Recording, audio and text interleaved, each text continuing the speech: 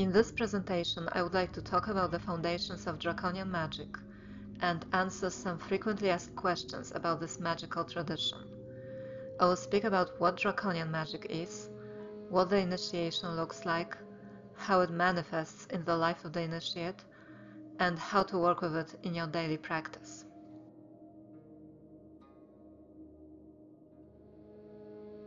First of all, I would like to speak a few words about the Draconian current in general. When you hear the word Draconian, you probably think about dragons as the mythical monsters. On the one hand, this is correct, because the whole Draconian tradition as a magical path is largely inspired by symbolism derived from mythological dragons and serpents. It's an old tradition, because depictions of dragons and monstrous snakes are encountered in the oldest civilizations, such as the Babylonian dragon goddess Tiamat, for example. It's also a worldwide tradition, because these depictions and references to dragons are found on each continent, in many magical and religious beliefs. Those ancient dragons, draconian gods, monsters, and beasts usually represented the concept of darkness, chaos, or the harsh and violent forces of nature. And this is also what the Draconian tradition is about. When we speak about the dragon, we don't mean an entity, god, or spirit.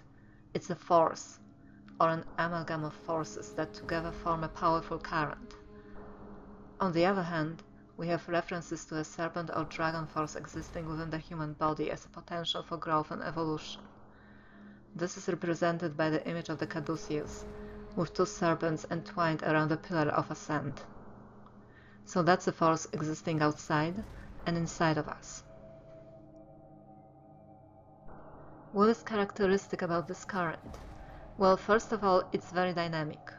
It's always in movement, and it can also transform you in a very dynamic way. Working with Draconian magic brings fast and concrete results in a short time. On the other hand, it's very chaotic, powerful, and difficult to harness, like the force of a tornado. So you have to approach it step by step to be able to work with this force and learn how to control it. It's also very fiery, and that means fire as a symbol of both creation and destruction, but also as a sexual force or passion. And that means both being passionate about the path and working with it by means of your sexual energy. Some people might say that it's a dark path, but in fact it embraces both darkness and light, and the dragon itself is seen as a symbol that unites all opposites.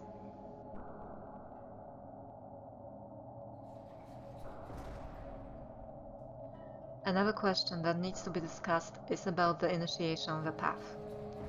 That's a question I receive on a regular basis. What will happen if I decide to walk the path? Well, for sure you will be changed, but how, that depends solely on you. Draconian path is very individual. Each initiation is different for each practitioner, and there is no rule that would apply to everyone in the same way. I can only say that it will take you where you should be, which means it will help you realize your natural potential in the best way. So if your potential for growth lies, for example, in necromancy, it's very likely that the path will present you with opportunities that will help you develop this way. In this process, you'll have to face your own demons, your weaknesses, fears, personal barriers, and limitations. What these things are and how you choose to deal with them is up to you. What the path will bring for sure is a change, a sort of inner transformation. Your views and goals will change and evolve in the process too. So what you want from the path right now is not necessarily what you get, because in the long run, the path will make you realize that there are better, more suitable options for you to develop. The thing is, you won't know until you're there. So when you begin your journey on the path, you have to be able to flow with the current, to open yourself to what it brings, to see every situation as a potential, or a lesson that you can use to your advantage. It's a very personal path, based mostly on experience and a lot of practice.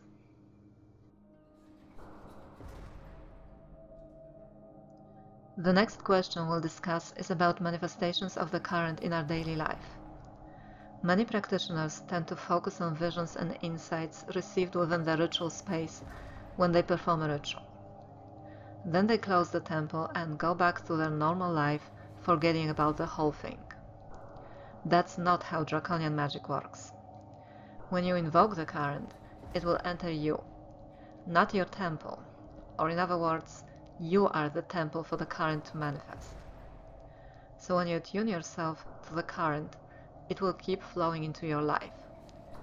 It will transform your views, perceptions, feelings, emotions, relationships, the way you interact with the world around you. At the same time, it will present you with many opportunities, tests, and challenges. These manifestations of the current may come through your interactions with other people, and you'll then meet strangers who will come up with unexpected offers or questions, who will challenge and push you to move forward or to overcome your personal barriers. They may also come in the form of situations, unexpected, challenging, harsh, requiring you to act. There's always a lesson in such encounters, so you should keep an open mind and pay attention to all those unexpected situations in your daily life, because these are often manifestations of the current. This is also the validation of your work, because if you only interact with the current within your ritual space and it doesn't affect you in any other way, then you're most likely dealing with a delusion created by your ego, not with a genuine force. In this case, you may have beautiful visions and wonderful conversations with spirits and deities, but there's no growth, and there's no initiation. What you have to look for are concrete, tangible manifestations of the current.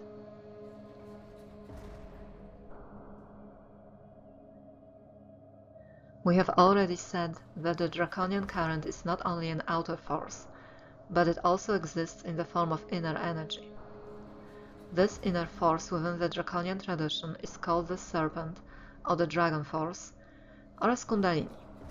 This is the energy, or a sort of consciousness that we are born with, and it's believed to be coiled at the base of the spine. It is also believed to be the life force of a human being and the vehicle of evolution, because when it ascends from the base of the spine and flows upward, it awakens psychic abilities, cleanses the body and the aura, and transforms and expands consciousness. From the left-hand path perspective, we might say that this is the force that transforms man into God.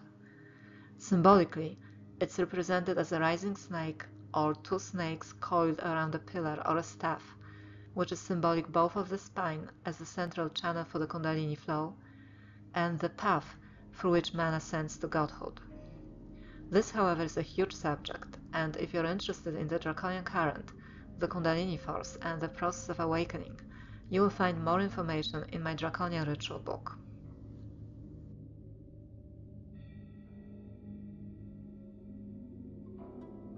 Another question that we frequently receive is about the feminine symbolism in our work, especially in art and sigils. On the one hand, it is part of my personal path, as I work a lot with female magic, and my art and writings reflect this work. On the other hand, this is also related to the nature of the current itself. When we work with the Draconian tradition, we often encounter an idea that the dragon is a feminine force, like Tiamat or Taut, for example, and the whole tradition derives from cults of the goddess, the mother, the primordial womb. Then, if we approach the cliff-off, there's a theory that the whole dark tree is feminine, and its name means harlot or whore, referring to Lilith. And it is also believed that the entrance to the dark tree is through the cave of Lilith, which is a feminine symbol, or between the legs of the goddess, which can be interpreted in many ways. The Kundalini force, which is the vehicle of initiation, is often thought to be feminine. It is Shakti that rises to unite with Shiva. The term ascending flame, which I use in my work and in the work of the Temple of Ascending Flame, can also be seen as a feminine force, and we can compare it to Shekinah, Shakti, Lilith. There are many possibilities here. In other words, in whatever way we look at it, the feminine current is always dominant in this work, so the symbolism used in the sigils reflects all these aspects in a natural way.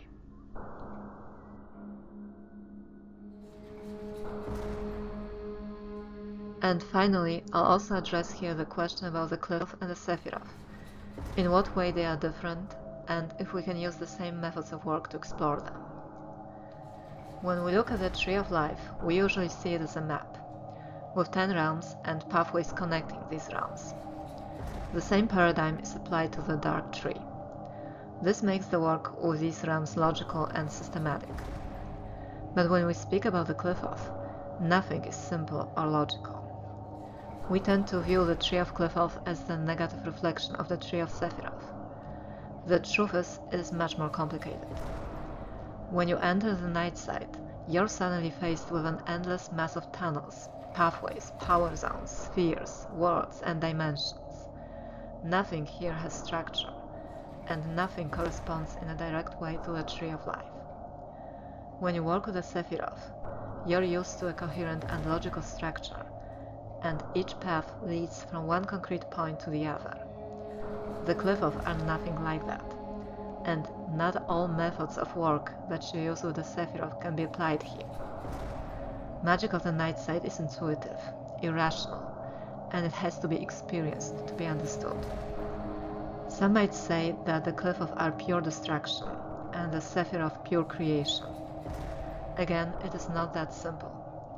I personally see the bright and the dark trees not as two separate concepts, but as one, and connected all the time, like you and your shadow, for example. So when you access the bright side of the tree, you also access the dark one, and the other way around. You may choose to focus on one side only, but then there is no balance. I've heard a theory that the Qliphoth are like shells on a nut. You have to go through them to get to the core of the fruit. So instead of seeing them as evil or negative forces, I see them as forces that challenge and test the practitioner. And these tests prepare us for successive initiations on the tree. The realms on the Tree of Life are ruled by archangels. On the Dark Tree we have archdemons. But if you do some research, you'll easily find out that all these beings are the old gods and goddesses that originally had no sinister associations. They simply embodied the many forces that the universe is composed of. These forces were creative and destructive at the same time. Of course, if you choose to see them as evil archdemons, you'll most likely see them this way, but it's only their outer form, and in their core they're primal beings that you can work with, to get to the very root of all creation and all destruction. And that's how we can access them, if we choose to forget about all prejudice and negativity that surrounds the Dark Tree. For more information about the temple and our work, check out our website, which is ascendingflame.com. And if you have any questions to me, you can contact me through my Facebook page or my official website.